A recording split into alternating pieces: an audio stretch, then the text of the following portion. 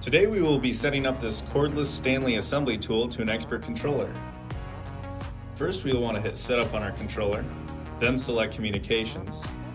You can select low, medium, or high depending on the tool's distance away from the controller.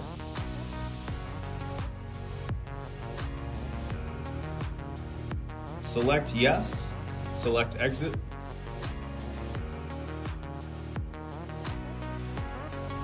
We will then reselect communications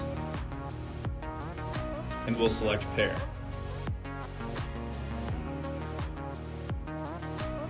We will then take our tool and press the lever style button and top button at the same time to initiate pairing on the tool. You can then select your spindle, select yes, and exit.